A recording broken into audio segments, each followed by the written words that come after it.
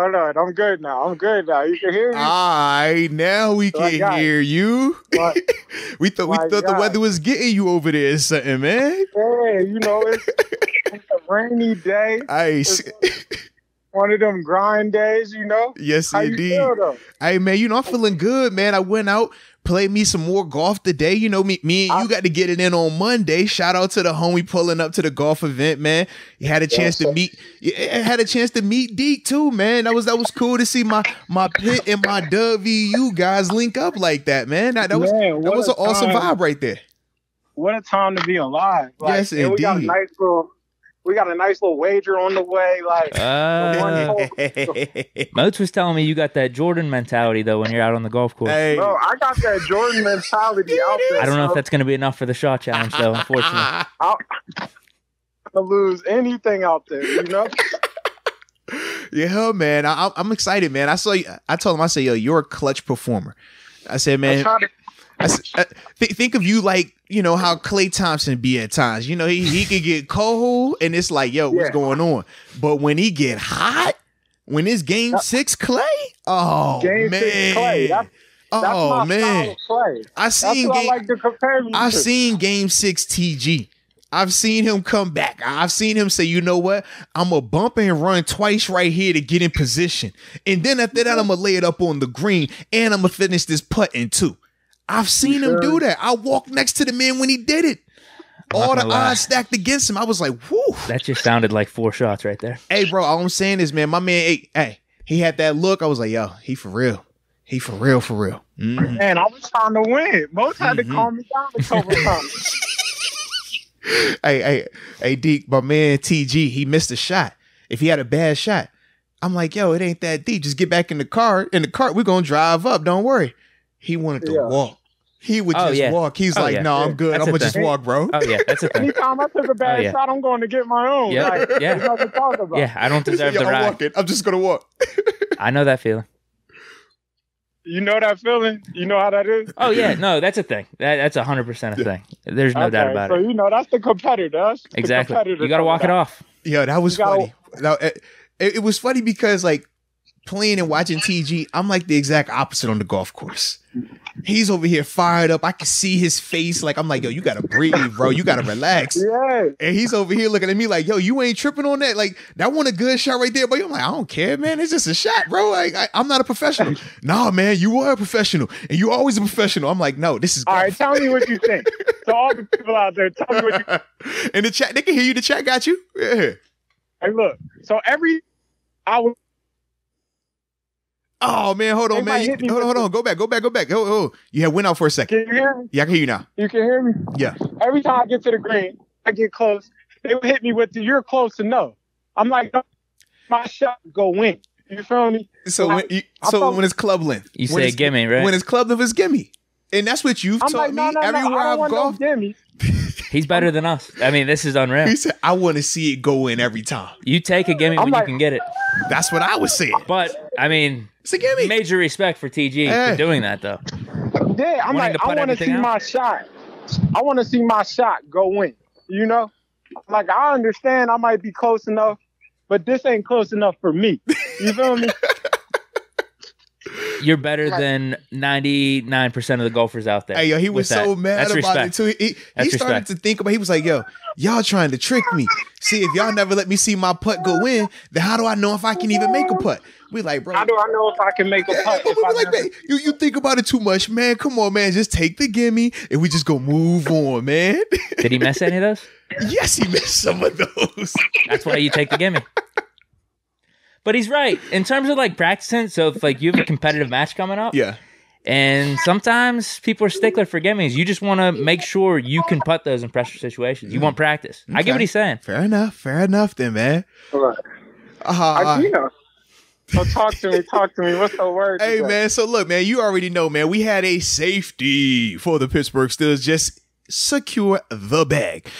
Minkah Fitzpatrick, 4-4 is at 73.6. 36 guaranteed up front for signing. Officially the new highest paid safety in the league, 18 mil per year. How you feeling about that one? I love it. I think honestly, I think it's a great deal for Minkah. I think it's a great deal for the Steelers. You know, like, I think, honestly, they got, I don't want to say a team-friendly deal, but I think a little bit it came team-friendly. Like, they didn't have to kill themselves to get the deal done. Mm-hmm. They got the deal done. And it's like, everybody's happy. You know, everybody's happy. He's not the highest paid safety in the league, which is well-deserved. You know, hey, it's a good deal. They didn't kill themselves. I think they still got enough room to go get Deontay straight. Mm-hmm. So it's like, it's a great business deal. It's Omar's first deal getting done in a sense as the GM. So I know he should feel good about that. So it's like, it's a great deal. I think it's good for everybody involved, you know? Now with the 18 though, do you feel like he should have got more than that? Or is that enough for him? I mean, it makes him the highest paid safety, you know? And so he needs just that label, the highest paid safety. Yeah. I think just the bragging right of saying highest paid is more than enough. You know, like, I just think that market in the safety position is just so minimal. Yeah. You know, like them boys really not, you know, I'm a safety at heart. So, you know, I've always big safety over here. I hear you. I rally with my dogs, man. I see like a D lineman, you know, a premier D lineman get 40 a year or 36 a year. Yeah. You know, like, I see even a premier linebacker getting 15, 16, you know what I mean? Like, I think Bobby over there getting like 20, 21. Bro, think about a Deontay could get 18. He can get 20 as a receiver. Yeah. And that's not being rude, but that's as like the 7th or 8th receiver. Yeah. You know, like, we're not saying the number 1 or number 2. I think Tyreek's getting 50, 60 a year or 40 a year. Yeah, he gets 30. Ridiculous. Something ridiculous. I wish it was. Yeah, like, so 50. You know what I mean? To say like you get Minkah at 17 a year. Yeah. I think that's a great play for everybody involved. Like, I just think that's what you're looking for. Like, that's a steal, that's a win. And not only it's a steal, it's a win. Everybody's happy. You get the label of saying you are the best receiver in the league. Yeah. You know, I mean, best safety in the league. Yeah. Yeah. You are the highest paid safety right now in the league. It doesn't matter what happens tomorrow. It doesn't matter what happens with like maybe at least you got to say you did it. At least you got to say you had it, man. I hear you. You know what I mean? Like, it's a time where you are the highest paid safety in the league. You know, so are you paying Deontay? What would be the max number you'd pay him? I would pay him. You know, I would pay him. I don't know that mark, if that makes sense. Like, I don't know what. I think he's in the range of because what we say Tyreek's getting 36 a year. Yeah, he's getting 30. Was it Christian Kirk was the one that we were comping him to, and Kirk is getting like 20. Devontae Adams is getting 28, 29. I comp him to like a Christian Kirk, maybe a little bit more than Christian Kirk. Yeah, because he's the one, but Christian Kirk was the one that we thought messed up the market because he set the market crazy. Yeah, that deal that he got. Deke pulling it up real quick. Hold on. He's got 18 a year. Yeah. So it's Hill 18. At 30, Devontae Adams 28, DeAndre Hopkins 27, Cooper Kupp 26, AJ Brown 25, Diggs at 24, and then Shout you out got to Diggs. Kind of the tier 2 starts to happen here with DJ Moore at 20, Keenan Allen at 20, Mike Williams at 20, Amari Cooper at 20, and then Kirk's at 18. Yeah, so where do you put Deontay in that conversation then? 18 to 20, right? Hunter Renfrow just signed for 15. Yeah. Allen Robinson just signed for 15 as well. I put Devontae in that. I put him around that 18, 17, 18, around that range. You know, I think if you give him 19, that's not bad, you know, but I think anywhere 17 to 19 is okay. You're not touching 20 though, because that's the franchise tag. If you don't pay him this year and you decide that, hey man, we want to keep you around for at least one more year, the tag starts at 20 because of was it Cooper Kupp? He just signed when he signed his deal. That set the franchise tag where it's going to be 20 mil per year or 20 mil for that year now. I mean, I guess you can give him 20 and not feel bad about that. Yeah. Because I'm saying as a player, right? Think about this. If you can get tagged and get 20, why would you sign your deal for anything less than that, knowing that, hey, they're going to have to tag me or let me walk, and if I hit the open market, I'm going to hit even more anyways. That's why I just don't think that he's going to take anything less than that 20 right now. All right. I feel that, and I'm sure that's a strategic conversation that's being had. It's hard to. I mean, it's nothing like a long-term deal, you know. And I know everything is year to year. We live put that ring on it, man. Yeah, we live of the day of year to year. In all reality, even if you outplay your contract, these boys is asking for more the next year. If you underplay your contract, the team might ask you for a little bit less the next year, you know? Mm-hmm. So it's definitely year to year. But at the same token, just to get that guaranteed money or something. It's nothing like that security. It's nothing like, you know, like even if I do have a bad year, next year can be a better year. If I get hurt, I still got my money. Yeah, that's real. If I get hurt, I still got a building to come to. That's real. You know what I mean? I guess the interesting thing, and we were talking about this a little bit, is how bad would you feel if you're the Steelers if you pay Deontay, let's say the 18, 19, 20 multi-year deal, but then you see Pickens really emerge this rookie season, and you could also see Calvin Austin, the other rookie receiver we drafted, being a really good slot player and someone that you think will have a significant role going forward. It's just like, oh, wow, couldn't we have just put that 2018? Different body type, different receiver type. Deontay is your, I don't mean to be rude, but Deontay is your 8. You know, Deontay is your, I'll catch a slant and take it 60. Mm-hmm. Deontay is your, I'll catch a dig, make somebody miss and get another 10, 15 yards. Deontay's he's your playmaker. While Calvin's going to be more your slot type, more like your, shout out my Tavon Austins of the world, but more like, salute.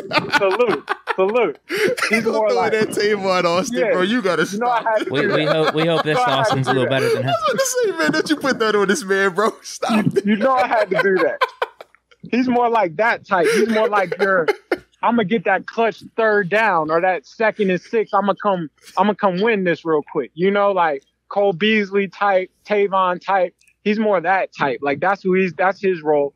And the young boy, he's more that big receiver. Yeah. You know, equivalent to a Martavius back in the day. You know, like more he's more that nostalgia. Yeah. Throw it up on the goal line if we need to. You know what I mean? Okay. Like 3rd and 6, hey, I'm gonna hit you. Let's catch this. Like, let's catch this. You might not get no more, but you a big frame, you a big target. Just big body boxing mouth, turn around, go get it. Yeah, one of them. He's more like that type. So it's like it's a complete different personality type when we say, you know, Deontay to those. So it's like I don't think you can kick yourself for saying paying him. I don't think there's no negative in paying him.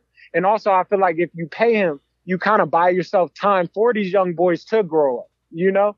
Because if you don't pay him, somebody's going to get paid in that receiver room, you know? Yeah. And next up, who was Claypool. So it's like, to me, if you pay this, you allow yourself a chance to Claypool. Let's see what you're going to be, or let's see who you're going to be, or how you're going to act, or if you're going to be this leader that you say you're going to be, or just the whole in general. It puts the pressure now over there.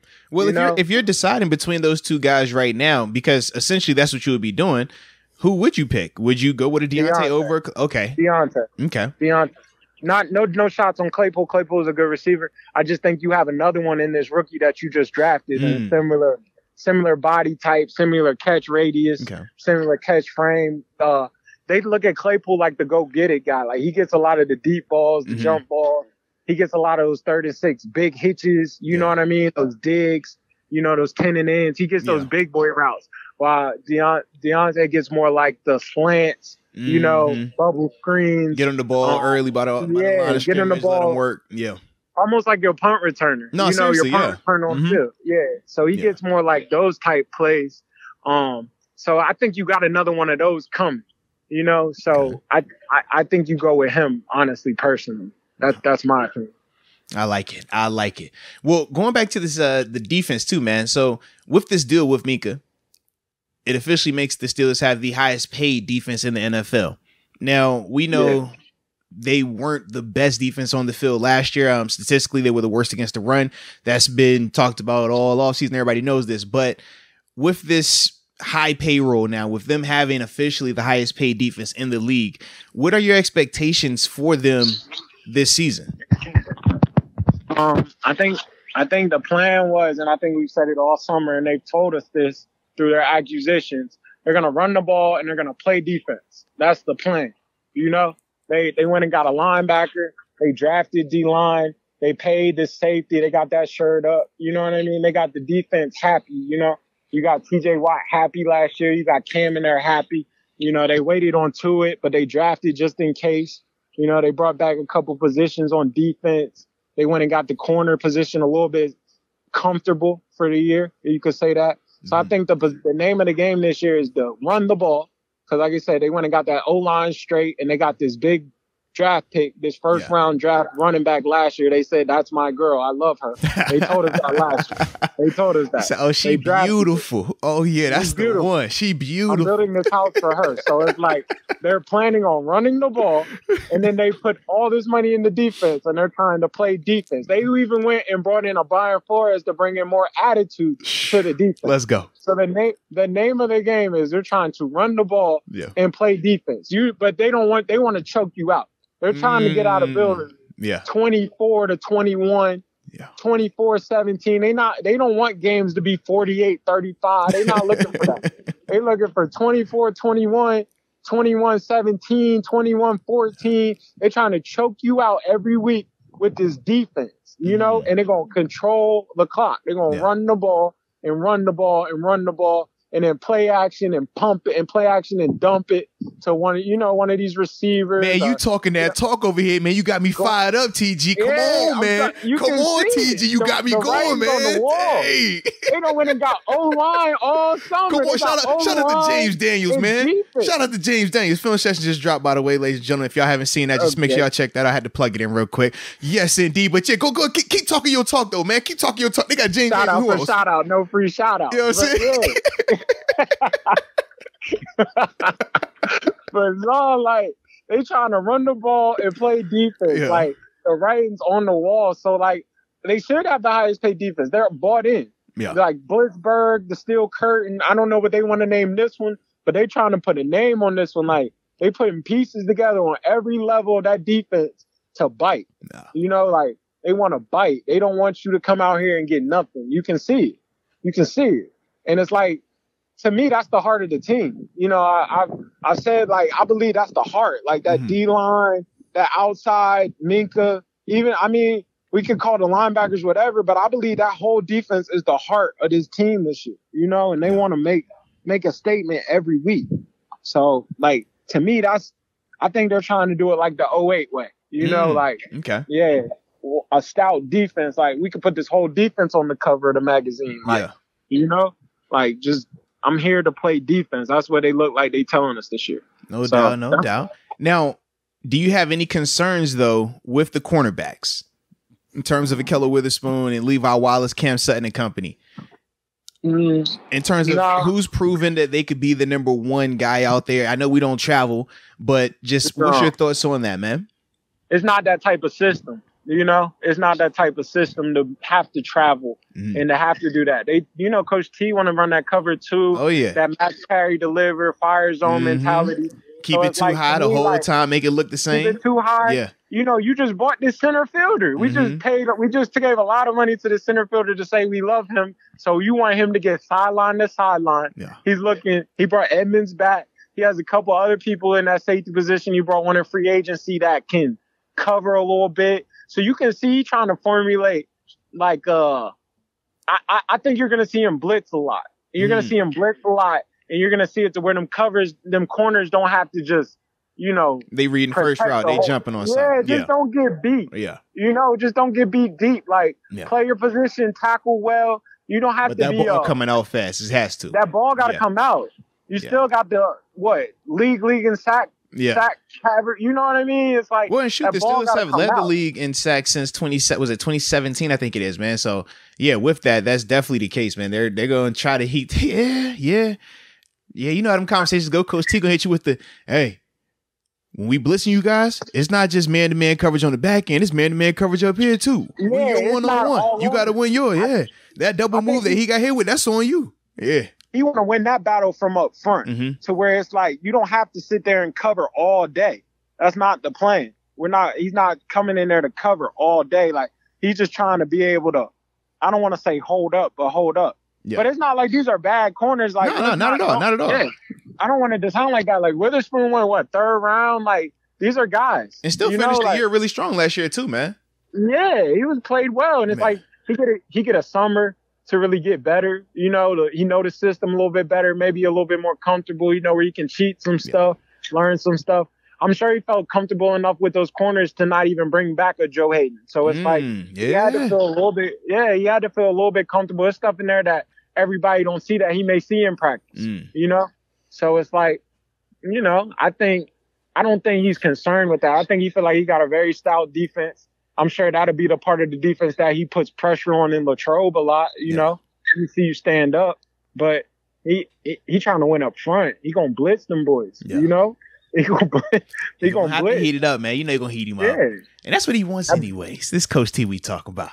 Yeah, that blitz coming. You know, that blitz coming. Like, he gonna let TJ be TJ for sure. I'm sure he's not gonna have him stunting but so much.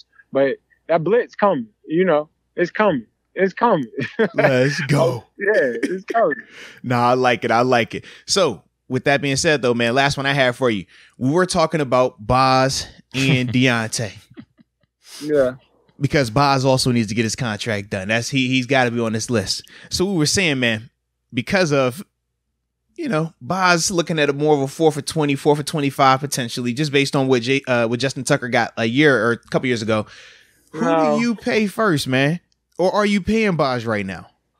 I think you're trying to work this Deontay out. He's number one next. He got to be next on the list. Okay, he's next on the list. If you can figure Boz, not to be rude, I think Boz is elite. I think he's elite. You know, I think a kicker is a vital part of your team. Like, I've seen teams really struggle without a kicker. I remember that year Seattle, they went through like 3, 4, 5 kickers. Yeah. So it's like, I mean, you was here for the Scobie. I remember it. You experienced the Scobie. Come on, man. I've seen it. I've seen some crazy things happen. Yeah, you was there for that. Yeah. A kicker is essential. You can keep a kicker for 10, 15 years. I think Boz is a very team-friendly player, and I think the team loves Boz, and Boz loves the team. Shout out Danny Smith. I think he shows him a lot of love. He takes care of him very well. So I don't see Boz giving them a lot of problems, if that makes sense. Yeah. You know, I think you got to figure this out with Deontay. Like, I think it's a lot of, no, I don't want that. No, I won't take that. Even similar to how you just said, why would I take 19 when I can get 20 next year? You know? So it's a little bit more working things out with him. Well, I think Boz is kind of and I'm not saying he's not a businessman, but I think you can throw something nice at him and he's going to come ahead and come home. Yeah. You know, like, you don't have to get the whole kitchen. Like, you can figure that out, you know? But Deontay does get paid this offseason, though. For in terms of, like, how you view, he will get paid this offseason? I just think he's the priority to get paid. You know, if we can't work it out, we just going to go through the season. I'm sure he'll get franchise tag next year, but he has a long time before he can try to make a move for himself to hit that market. So it's like, I'm sure he has a little bit of leverage, but he only has so much leverage. Yeah. You know? Unless he doesn't show up. I think that's where it would start to but then that gets nasty. You just drafted 2 young boys. That's tough to do. Proceed with caution. Hey, this is the Steelers. Hey, like, proceed with caution. You just drafted 2 babies. Like, and, you know, one of them look like, I'm not even about to say both of them look like they can go. Yeah. So it's like, I seen it firsthand, TG. They could go. They could go, TG. They don't want to. Yeah. You don't never really want to let too many people see what it's like without you. You know? That's good. Like, that's good. Know, like, you don't never really just want it to get too loud. Hey, like, you don't want to see him, man. No. Yeah, life is okay without you. Oh, man.